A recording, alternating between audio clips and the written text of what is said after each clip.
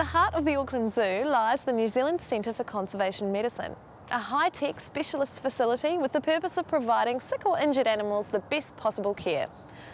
This includes some of our precious native species who need a spell in hospital to get up and running again.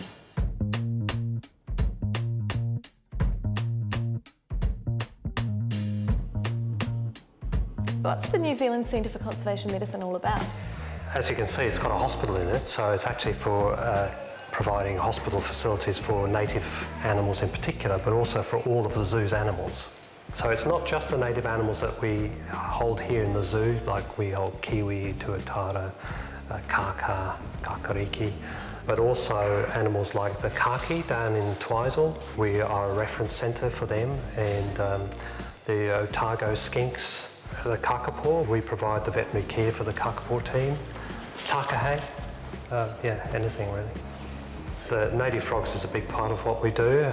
We've got a colony of about 60 Archie's frogs here. Very little has been studied in our native frogs.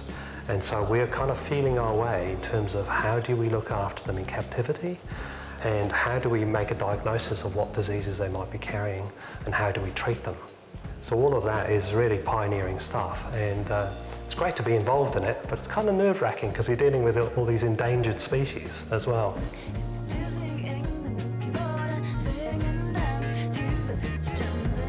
Native wildlife that we deal with is mainly birds and reptiles, a few bats occasionally. And so pretty much anything that applies to other birds and reptiles applies to them, with the exception that New Zealand reptiles are so unusual because they're adapted to the cold, and most other reptiles are adapted to the heat.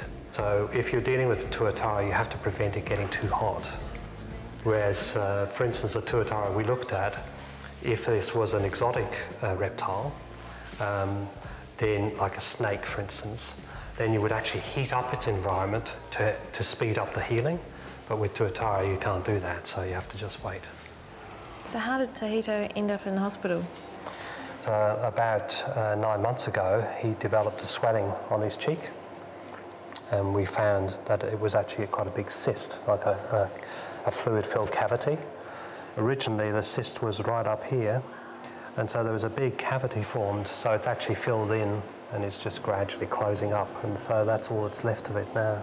So he had to have some surgery to take it out, and being a reptile, they take a long time to heal. They're cold-blooded, you know, and their healing process is very slow.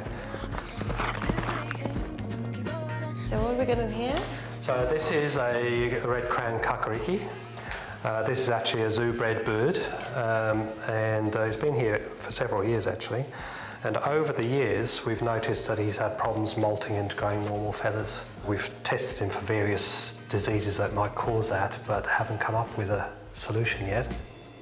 While conservation medicine is a relatively new concept, it's clear that our health depends upon the health of the environment and the wildlife found within it. The New Zealand Centre for Conservation Medicine gives us the opportunity to study the diseases that face our wildlife and help plenty of patients along the way.